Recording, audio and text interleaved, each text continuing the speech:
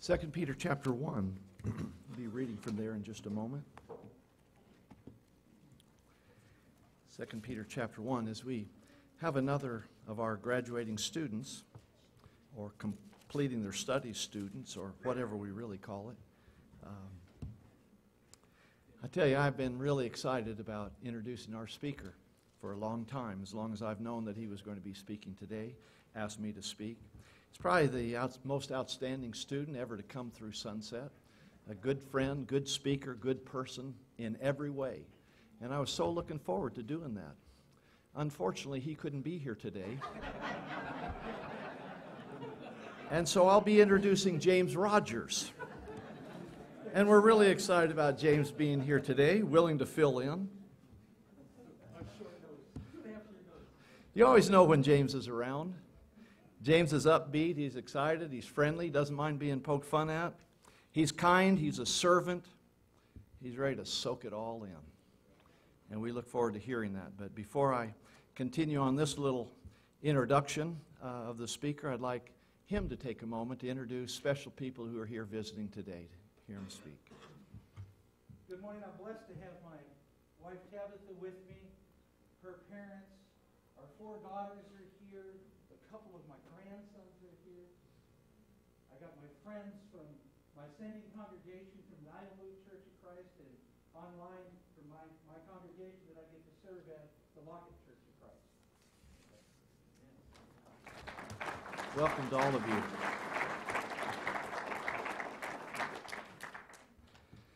Well, James Rogers. James moved to Texas about 11 years ago, settling in Dickens. Eventually, he made his way toward Idlewood. Prior to that, though, he had been a pastor at a denominational church, preached and taught until, as he said, I just couldn't stand it any longer because of his own spiritual convictions and how they differed from those in that denomination. He said, I decided to come to Sunset at the nudging of my wife Tabitha and the encouragement of the Idlewood Church of Christ. He had previously worked in a collection agency. What would you think if James came to your door saying, pay up? He was in that work for about 26 years, I think in California. Is that right? Before that, he was injured while serving in the Marine Corps and is retired from the Marine Corps now. He was asked about, and we're always asking our speakers about those who influenced them to come. And of course, he mentioned his wife Tabitha, but there were others.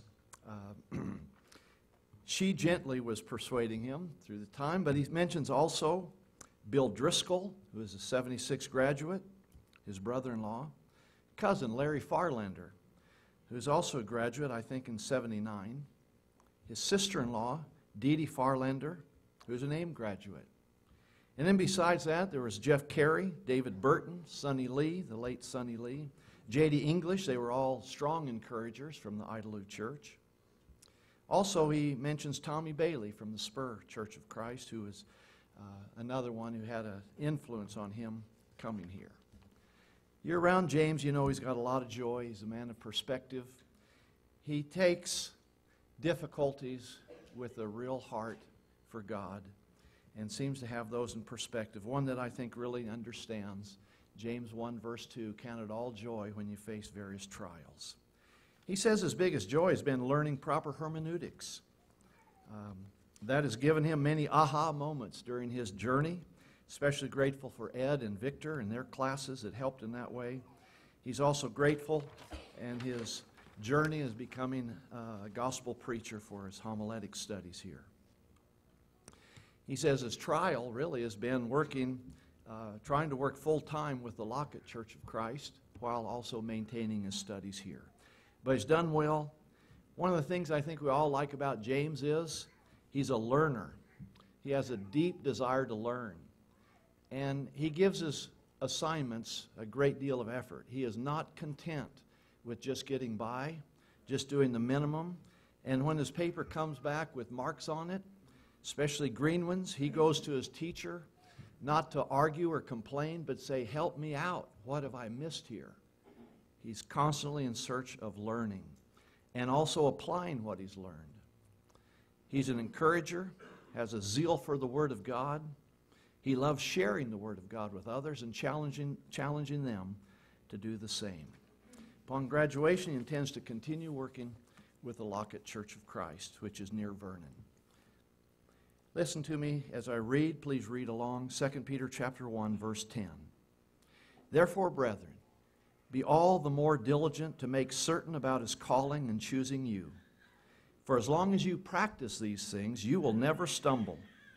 For in this way, the entrance into the eternal kingdom of our Lord and Savior Jesus Christ will be abundantly supplied unto you. James, come preach the word.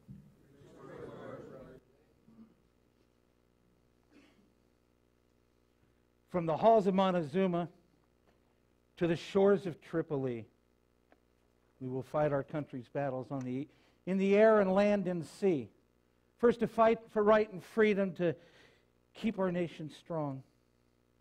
You know, part of the Marine Corps hymn, you know, it is the summer of 1980, and I know you AIM guys weren't even thought of yet. And even some of the students here at Sunset might not have even been born yet. But after a night of drinking, after graduating from high school, the next day I get up and I go to what used to be called the AFE station, and I get inducted to the Marine Corps. And in going to the Marine Corps, you know, we get on a bus with 63 other people, and there's another bus right behind us with 63 people on it, and we get to the Marine Corps Recruit Depot in San Diego, California, and the first thing we have is somebody coming in there yelling at us, screaming at us, telling us to get off the bus and stand on these yellow footprints. Little did we know how much our life was really going to change. You know, see, I joined the Marine Corps, you know, a year before. I had not entered. I had to finish high school and everything, and I was only 17 when I signed up, and I needed my parents' permission to enter the Marine Corps. And I remember my dad said he would do it, but he said, you know what, you don't have the diligence, you don't have the perseverance to make it, so yeah, I'll sign for you to do it, but I don't think that you're going to make it. You know, and it really made me think about diligence. It really made me think about diligence. And you know that diligence takes deliberate effort.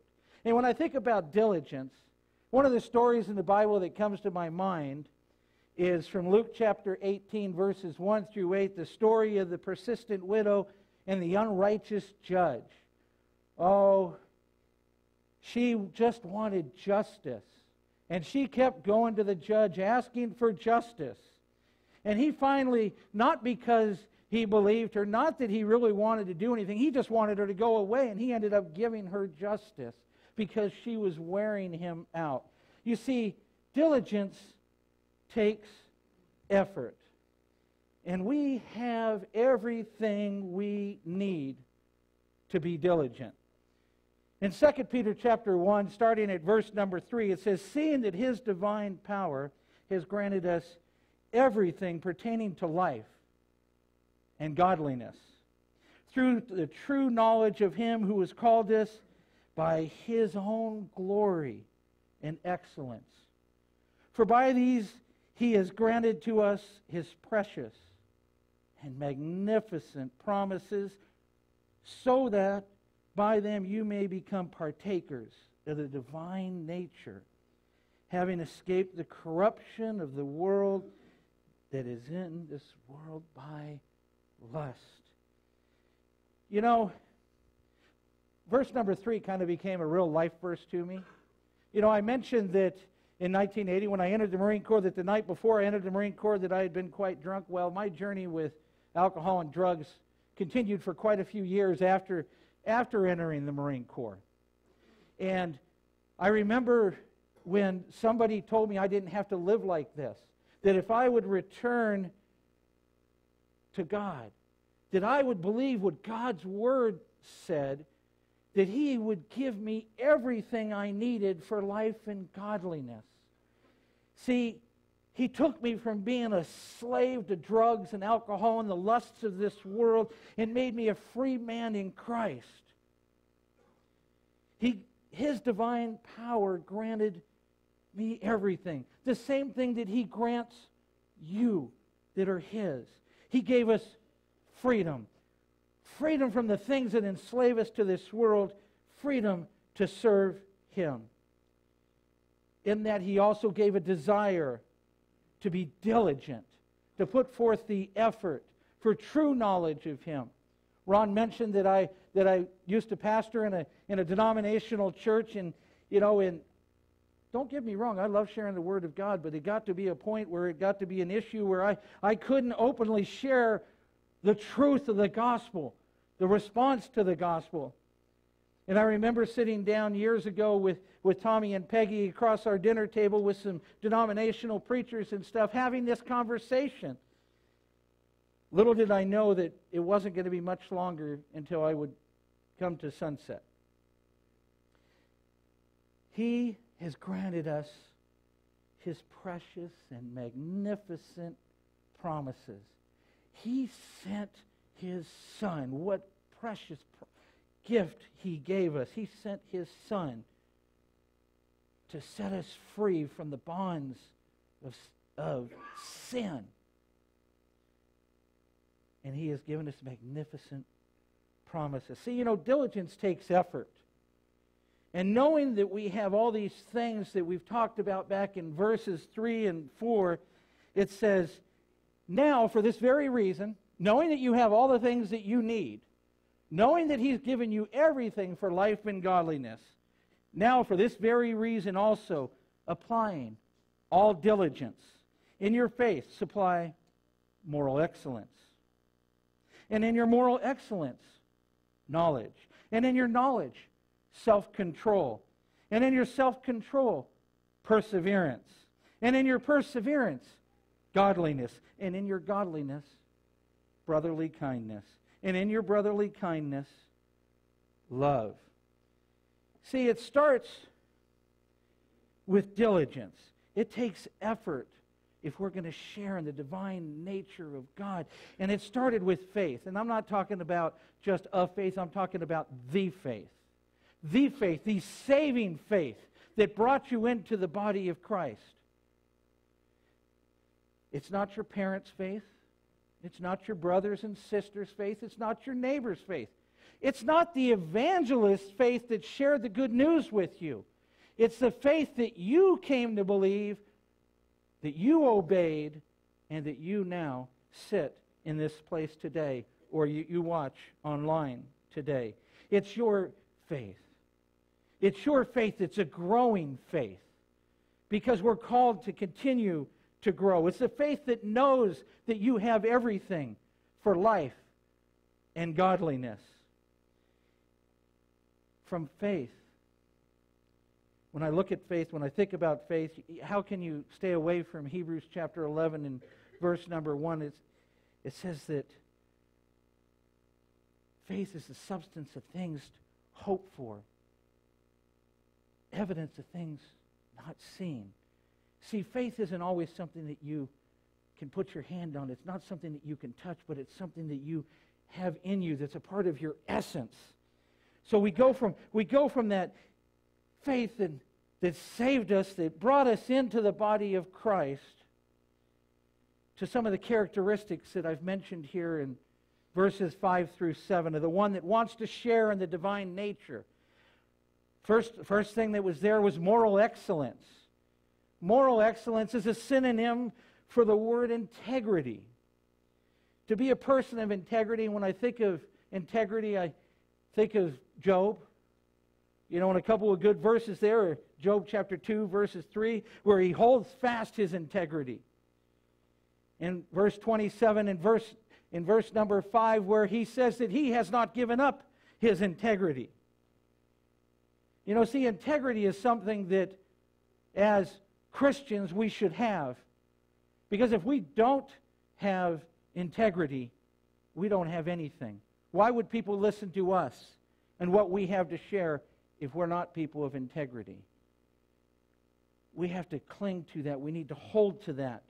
And as we do that, from that integrity or moral excellence, as the Scripture says, we add knowledge.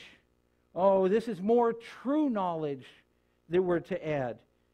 When you look in the book of Colossians in chapter 2 and verse number 2, true knowledge of the mystery, and that mystery is Jesus Christ. It's no longer a mystery. It's been revealed to us. It's been shown to us. It's given us everything to know what to share, how to share in the divine nature of Jesus Christ, how to have life in godliness. That true nature, that true knowledge that we have helps us to understand God's Word more. And as we continue on with this list, the next thing that's listed is self-control. To be self-control says to control oneself or one's action. You know, I wasn't a person of self-control, and still sometimes I have issues with self-control. You can tell from my weight. But self-control was something that I learned that I had because of Jesus Christ. Because of what He did for me, I have that. He has given it to me. When we look at Galatians chapter 5 and verse 23, it's a part of the fruit of the Spirit. In 1 Corinthians chapter 9 and verse number 25, anyone that competes in a race has or exercises self-control. We here had to make that decision to come here, and we've had to practice lots of self-control or self-discipline to succeed here at Sunset International Bible Institute. But it takes self-control just to be a Christian. It's not just for us, it's for everyone.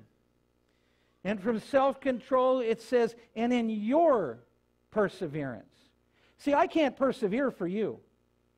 I can't even persevere for my wife as much as I'd like to sometimes. But it has to be your perseverance. You have it. Because God has given you everything you need for life and godliness. God has given you the faith that you need. God has given you the things for moral excellence so that you can persevere. And when I think of perseverance, I think of Romans chapter 5 and verses 3 through 5, where it talks tribulations bring about perseverance. There's all sorts of things that we're going to have to go through. There's all sorts of tribulations that we have to walk through. Some of the things that walking through have transpired, well, here at Sunset. And I'm forever grateful for the men of the Idlewood Church that were there for me during a really difficult time. For a difficult time, the beginning of last summer, where, you know, and I wish everybody could have this. I had a total of 48 hours uninterrupted time with Gibby Gilbert. In a car. Very little cell reception.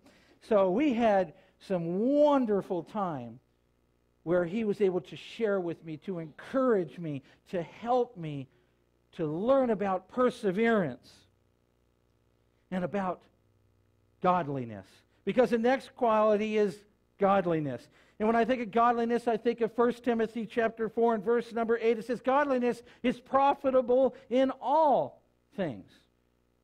That means in my tribulations, godliness is profitable. You know, in my self-control, godliness is profitable.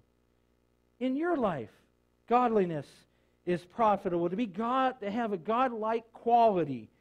It's a part of our transformation process, as it talks about in Romans chapter 12 and verse number 2. It's a part of our maturity process, as we see in Ephesians chapter 4 and verse number 13.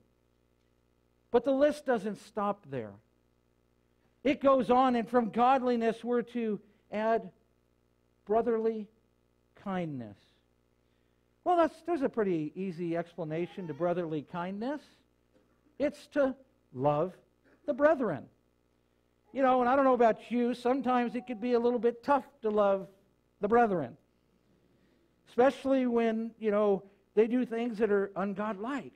But it doesn't change the fact of what we need to do. We need to love the brethren, because the very last quality that it talks about is love. Unconditional, sacrificial love for one another. This list, it takes a lot of effort, but it results in maturity. And maturity has its benefits. You know, for if you're adding to this list and you're being transformed by this list that we've just looked at, you will be maturing. You will be increasing in the things that we looked at. You will not be useless. You will not be fruitless. Isn't that why we're here? Because we want to be useful to the kingdom of God. Useful with the true knowledge, the mystery of Jesus Christ that you have in you. Useful with the true knowledge. And not only that, to be fruitful. Oh, how we can be fruitful is that we take the time to share the good news with other people. We'll be fruitful in the true knowledge of Him, and it takes effort. I couldn't tell you last summer when I got back from a trip to Montana, and our church said, James, we want you to evangelize all summer.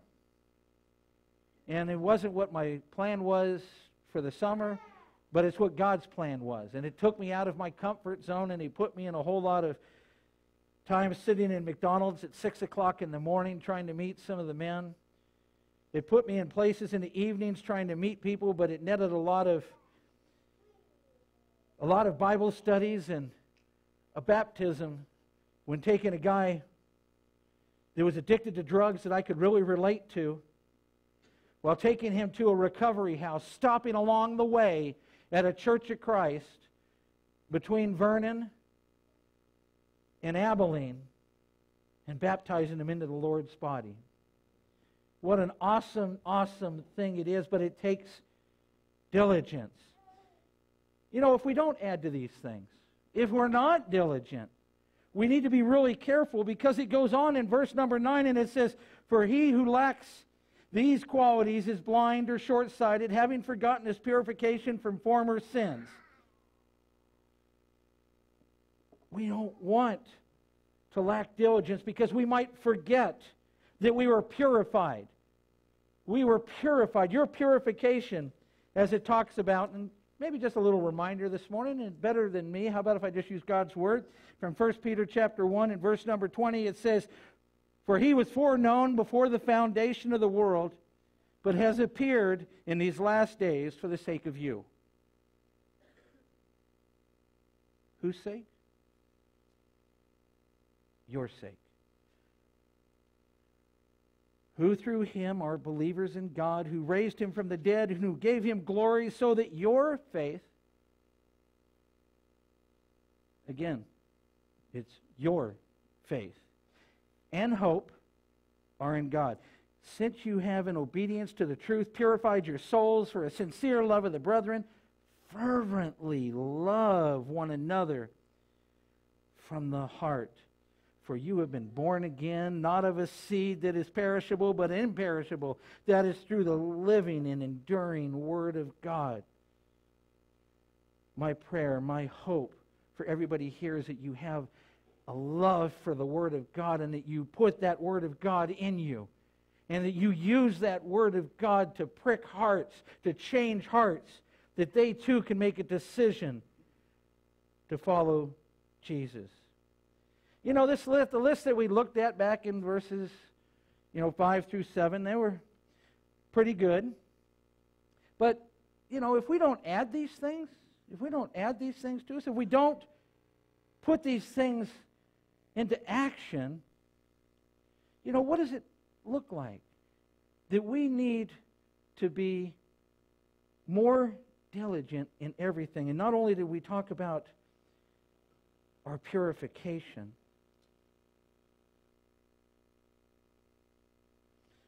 we have our perseverance that we go through. I don't want you guys to forget that you have everything that you need for life and godliness. He gave it to you when you obeyed the gospel. He'll give it to the people that you share the gospel message with that respond to the gospel. You have everything that you need. What do we need to do? We need to be more diligent, and we need to put these things in action. We need to practice these things. The things that we practice, and I'll go over it very quickly. Faith. moral excellence, knowledge, self-control, with perseverance and godliness, brotherly kindness and love. How do you practice these things? You put them in action. You see, I mentioned that in 1980 I entered the Marine Corps. It took a lot of diligence, it took a lot of effort, it took a lot of perseverance, but I graduated from the Marine Corps, and you can't see it there because that's not really the picture of my graduating class, because there'd be a guy in a cast in there because I had my arm broken when I was in boot camp. You know, it was real easy to pick me out in pictures. And as perseverance was beneficial to me when I entered to the Marine Corps, perseverance is beneficial today as we study God's Word together. Perseverance is good for us for tomorrow because we know that we have entrance in the eternal kingdom of God. And there's people that need to be reminded of that all the time.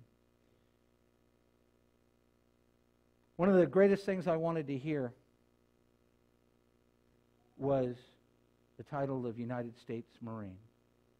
Oh, how I wanted to hear that. I couldn't wait until graduation day when we earned that title of United States Marine. But that title is nothing compared to the title that we hold today called Christian. Make the deliberate effort to be a Christian.